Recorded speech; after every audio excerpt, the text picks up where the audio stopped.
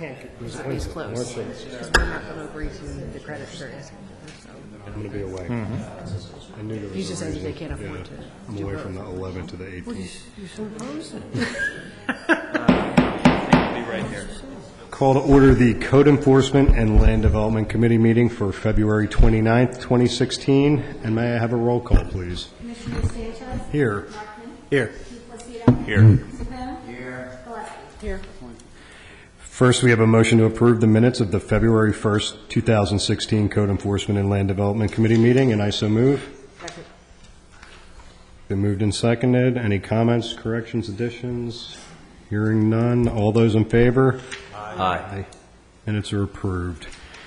Tonight, we have one item, CE1, ordinance number 2117, amending Chapter 162, zoning at Section 600, floodplain conservation overlay district, subsection 5, definitions. This is a motion to advertise ordinance number 2117, amending Chapter 162, zoning at Section 600, floodplain conservation overlay district, subsection 5, definitions for adoption at a regularly scheduled meeting on April 14, 2016 at 7:30 p.m., and I so move. Been moved and seconded. Mr. Mateo, did you want to comment briefly on this? Thank you, sir. Yes, this is only to add a definition for new construction, anything that would happen after March 2nd of this year, that they would have to meet the ordinance. Anything prior to that would meet the old ordinance for the floodplain. This is another edict from That is FEMA, correct, so to FEMA. speak. And this came after the fact, am I correct? This addition, or this revision, came after everything had been advertised and sent out to the Planning Commission, so we decided to do this as a second amendment rather than sending the entire thing back for advertising. So this way, the full floodplain ordinance was passed prior to the March deadline. I think that makes perfect sense. Thank you, Solicitor Gallagher. Any comments from commissioners? Anybody else on staff? No? Comments from the audience? All right. Matters of general code enforcement and land development. Commissioners? Staff? Did we get a vote on that? Oh, I'm sorry. Did I not call? That's all right. It's, Sorry. Forgot to call the question. all right, thank you. All those in favor? Aye. Opposed? All right. Motion carries. And then general comments. The audience? Hearing none. How about a motion to adjourn? Motion. Second. I thank you.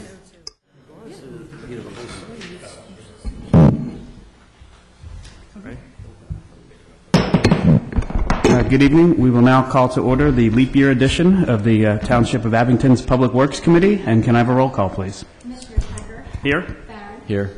Klein? Here. Myers? Here. Rothman? Here. Our first order of business will be to approve the minutes of the February 1, 2016 Public Works Committee meeting. And can I have a motion to approve? So moved. Second. Second. Any additions or corrections from the committee? Other commissioners? Hearing none. All those in favor? Aye. We have two items of business this evening. The first is PW1, which is a consent assessment of the Pennsylvania Department of Environmental Protection. And this is a motion to authorize the acceptance of the PA DEP's consent assessment of civil penalty in lieu of litigation for sanitary sewer overflows in 2014 and 2015, including authorizing the payment not to exceed $5,800 from the contingency expense account number 02-10-200-5299, and I so move. Second. Manager Lefevre, would you mind providing a little background on this for us? Yes, we're required to report to DEP anytime our sanitary sewer system experiences a sewage overflow, basically caused by a blockage in the system that we weren't aware of, obviously, or a fault of a breakdown of the equipment in one of our pumping stations. In 2014 and 15, we reported 5 such overflows. We did repair any of the damage to our system that was related to the overflows, the blockages, but DEP in turn fines the municipalities for reporting, for experiencing these overflows. So it's like a catch-22. You have to report it, but when you do report it, they fine you. But if you don't report it, they fine you quite a bit more. Now, we've countered with a proposal that we only pay a fine of $2,500 as opposed to $5,800 they suggested. But it's before the board for consideration of the full $5,800 because the deadline for approval is early April. So we can't delay to our April meeting and bring it to the board then. We need to bring it to the board for the full amount in the hope that we can compromise and agree on $2,500. And how did we come up with the $2,500 figure? Mr. Ridley came up with, based on the number of overflows, of $500 apiece, I believe. Yeah, $500 is kind of where DEP starts in a lot of other municipalities. I see. So why are we double? So we asked for the normal average $500 fee. And I noticed that one of the incidents related to the area near Overlook Elementary School, and so, but this was not school district property, this is our system feeding into the property? Exactly. Okay, thank you. Are there comments or questions from members of the committee? Fine. The Holy Redeemer pump station, that's not the same as the Meadowbrook pump station that we just did a couple of years ago. No. Separate. No, this is behind the hospital. Yeah. Thank you. Are there comments or questions from Commissioner Myers? Thank you. Just a comment.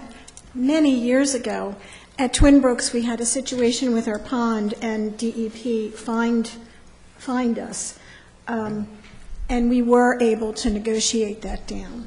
So I would urge you to continue to do that.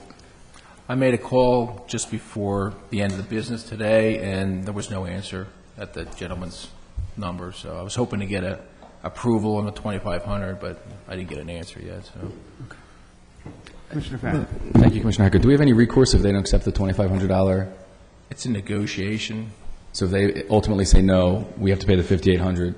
Well, Manager Lefebvre did talk to Stephen Pillars, the author of the letter, and he, I think, actually suggested it, that you can suggest a lower amount and negotiate it. He didn't indicate a specific amount, but he did indicate the willingness to consider a fair offer. So we didn't want to come in too low, and I think I'm confident we can reach an equitable agreement for everyone. Okay, great. Thanks. Are there other comments or questions? Commissioner Rothman. So is it the case that they don't have to provide us with an explanation as to how they came up with that number? Mostly for future reference. It's kind of subjective on their part, from what I understand. Okay. They have formulas and calculations, for if it affected something. If you had a fish kill, it'd be a completely different story, because then you get a lot of other agencies involved. But this was just on the ground surface, and it's soaked into the ground. So it's sort of no damages are caused to anything really at all. So okay.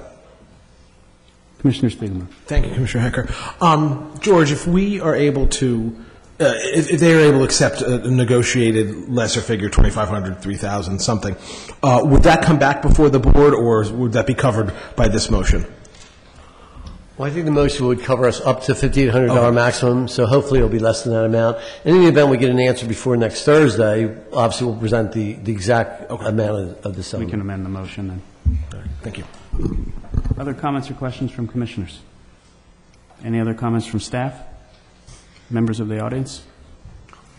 Name and address for the record, please. Laura Lehman, 1431 Bryant Lane. So just to remind you of a couple of things. One, I've said here before, and I think most of you know at this point, and maybe have seen pictures of the fact that as our overdevelopment causes fewer places for the water to absorb, the waters rose. They went into where the gas escapes from the sewer system, water went in. A lot of that had to do with the overflow in the sewer system, costing millions, ultimately hundreds of millions of dollars. If you add all of the emergency things and everything up, and we had sewer manholes exploding, and we had backup into homes and so on. And all of that was something that, when you trace it back, comes to some degree from overdevelopment. The second thing to remind you of is when Mr. Wrigley first came, I asked him about, I knew in Cheltenham there were many of these gas escape vents that had been plugged up.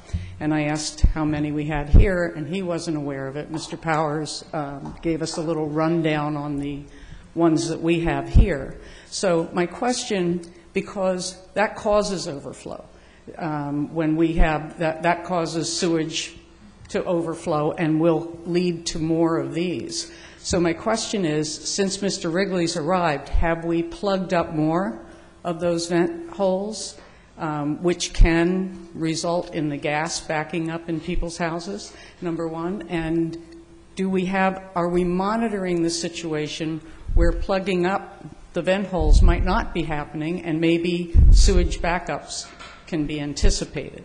So that's my question. Are we monitoring that? Have we done a lot more since he arrived? Mr. Wrigley, is this a question you're prepared to answer this evening, or is you want to follow up afterwards? What my crews have said, the pipes that the speaker's speaking about are cleanouts that were installed close to the edge of the road. And from what I understand, they were too close to the road and they were too low. So when we had a lot of storms, the water comes down the gutter of the street and overflowed the curb and went into the pipes. So they've capped and plugged all of those vents that I'm aware of. And we do go out and inspect and pass by those vents to make sure that they're still there, because some residents or some people have removed the plugs for whatever reason, so we're constantly looking to make sure that those things are capped off. Thank you. Is it possible they've been removed because they're getting gas back up, and so they check their system and somebody says, well, your gas vent is plugged up? Is that possible? No, it's not for gas. It's for clean out. Well, I don't mean gas. I mean the sewer gases. Yeah, it's a clean out. Yeah. It's not a vent, it's a clean out. It's just an easy access to get into the system to clean it out. When I first learned of it, I think they told me it was the vent to vent the sewage gases. So perhaps that was just in Cheltenham and in Abington, all of them were cleanup? Some people call them vents, but they're basically clean out. Okay. That's the proper use of that pipe that's there, yes. All right. So you're monitoring them? Yes. I think that's the answer, yes. Because it is an SSO. Yeah. Commissioner Klein. Well, I think it's also fair to say that these 5 events, and it says in our sheet here, 4 of them had to do with heavy rags. Yes. It's the cloth rags that are in the sewers that are creating and the 5th one had to do with a bad check valve. Nothing had to do with any overflows of... No, this was all... Because of capacity, these are actually just due to mechanical... These are accidentals. Exactly. Accidental things. Okay. Thank you. Okay. Commissioner Myers. May I ask the manager a question? Certainly. Thank you. Manager Lefevre, did we have an event that cost us several $1 million? Not that I'm aware of, no. Not at this time, Ms. Lehman. Thank you. You've had your allotted time for this agenda item. You can follow. We're going. Well, we're going to vote. So we're ready to vote. All those in favor of PW1? Aye. PW2. This is ordinance number 2116, Old Welsh Road Sanitary Sewer District and Sewer Assessment. And this is a motion to advertise ordinance number 2116, establishing the Old Welsh Road Sewer District, assessing the branch of sanitary sewers on Old Welsh Road for adoption at the regularly scheduled meeting of the Board of Commissioners on April 14, 2016 at 7:30 p.m., and I so move. Second. Mr. Powers, do you care to make a comment about this? The homes on Old Welsh Road, they're one of the last homes in the township that don't have sewer service, so we were working on a plan to service them. So this is the process to now make sure that when we go out to bid for the jobs and do the work, that the people can be assessed for the work that's being done. Thank you. Commissioner Klein, I believe this is in your ward? It is. Is there anything you... No, I mean, we had our last meeting with the neighbors on the 26th of January. It was the second meeting. There's been several emails that have gone out to the group of people that have come to these meetings. There's 28 homes that are affected. There are there's about 4 separate lines that will be set up within this because of topography. And I think Mike's department and the consulting engineer are in the process of putting together draft easement documentation to send out to each of the property owners, as most of the properties that back up to the golf course will require utility easements on their property for the sewer line. And we'll be sending those draft easement documents out so that they can have some advance notice, and then once the ordinance is passed, the actual easement documentation will go out. And I think we're intending on going out to bid April 1st. Yeah, that's correct. On the project. So this work would then begin sometime over the summer? Sometime in June. In June. Assuming we have all easements and funding and everything in place. So, and the residents have been aware of the preliminary budget numbers and the percentage of assessed value that'll come out to them and how much that equates to. And they've been also given all the information about the financing ability. So, I mean, I think we've kept them pretty well informed. So. Thank you. Are there any questions or comments from the committee? Other commissioners? Staff? Members of the audience? Hearing none. All those in favor? Aye. And that concludes our formal agenda for this evening. We'll now open it up for any public comments related to general matters of Public Works. Name and address for the record, please. Laura Lehman, 1431 Bryant Lane. That is exactly what I've been protesting all along. After I leave the podium and am not allowed to speak anymore, somebody tries to put out some comment that makes it look like I didn't know what I was talking about and those facts aren't true.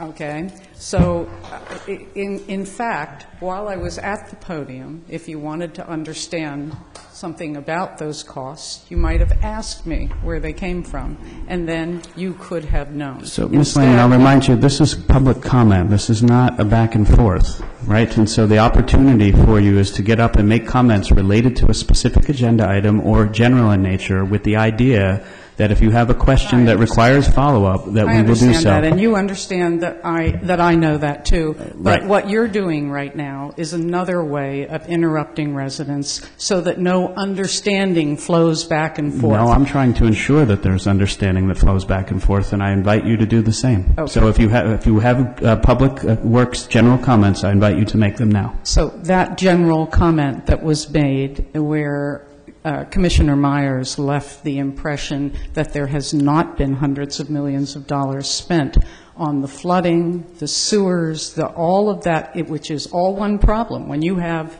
waters and creeks overflowing into the sewers, and as you know, in our sister township, and we've had many of the same problems here, we had black pipes that had to be built so that the sewers could be rebuilt around it, and then the storms came and took those black pipes apart while the sewage was running right through them, and it went right into the streams. We also, in our township and in their township, we have laterals, we have work of every kind. We sat down one day and added it up and got up to 60 million, and we went...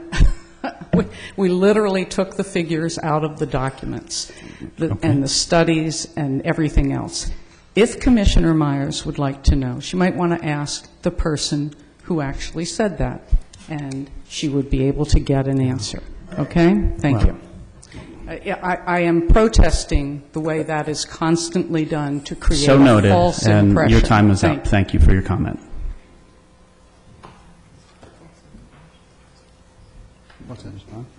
Sure. Happy to respond. I believe the speaker spoke of an event that cost millions of dollars. And certainly, we're all very familiar with the extensive flooding over the years that Abington has experienced and that all of the work that we've done to mitigate that. I'm not sure the breakdown between the sanitary sewers and the flooding, but I think that there is a differential here that's not being made. Commissioner Spiegelman. I will try to be brief, Mr. Hacker, but just for a little historical perspective, this is actually something I've been looking into and working on a lot recently due to a number of things that have come up in and around Ward 11.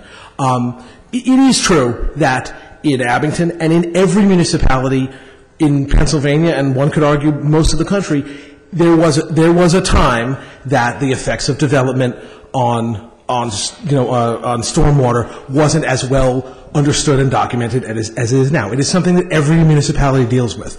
Over the course of the last 40 years, as Mr. Powers can document exhaustively, it is true that a great deal of money has been spent to remediate flooding issues. This is true in every municipality around here. This is the reason that Pennsylvania DEP made every municipality pass MS4 regulations, so that when you build something that has impervious coverage, like a shed or a driveway extension or whatever, you have to offset that with a rain barrel or a rain garden, something to deal with stormwater.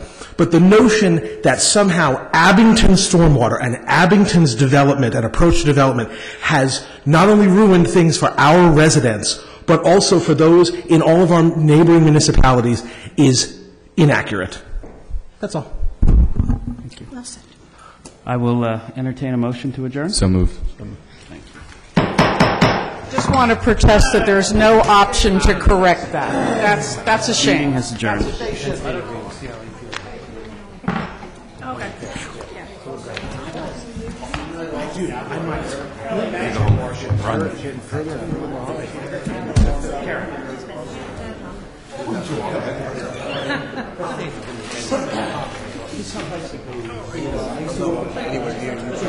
Go 804 Ghost Road.